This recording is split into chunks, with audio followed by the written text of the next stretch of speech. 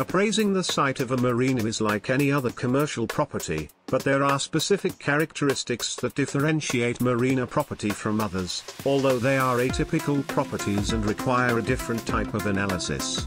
Appraisers investigate the unique nature of marinas and the specific problems encountered in their use.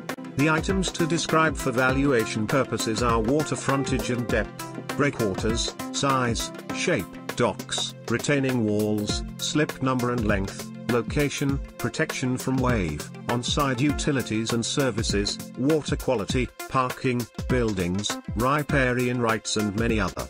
Most marina buildings are used for residential and complementary commercial purposes and can be easily described and explained. In this series of videos, I will describe the site, building and business characteristics, uniting to marinas and the most important factors to consider for the valuation.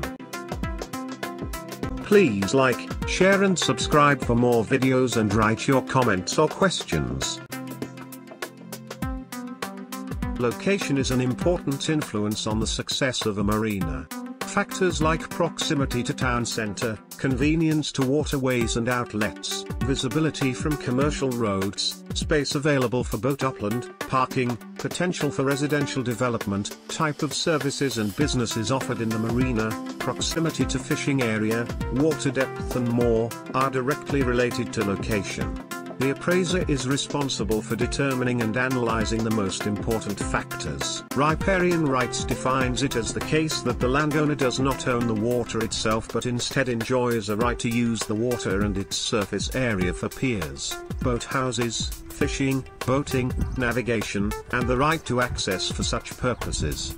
The owner leases the land underneath the water with the right to use the surface of the water, with certain restrictions. No payments need to be made, but annual payments must be made on riparian leases. The valuer should verify that the riparian rights lease has not expired. The remaining life of the lease has a significant impact on the value of the marina.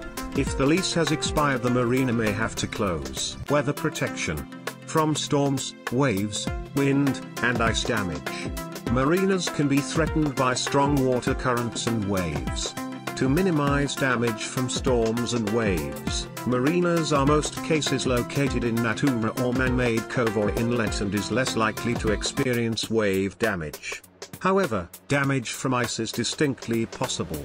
The valuer must research the history of the marina to see if there is a history of icing and analyze potential ice damage and determine the degree of damage to the boats in the past. To protect buildings and slips, a breakwater is constructed, which stops or slows water currents and waves. The valuer should be aware of the cost involved in repairing or replacing a breakwater when damaged by a storm. The boat slip has a significant bearing on the value of a marina. A marina with more slips counts as a greater opportunity to increase income than a competitor has, with all other factors being equal. The amount of water frontage and the ownership of the land under the water basin control the number of allowable boat slips. A typical minimum depth at a dockside should be 2.5 meters. Also, the extent of upland is significant.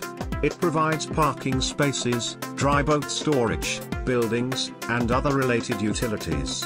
If you have found this video useful, please like, share and subscribe for more videos and write your comments or questions.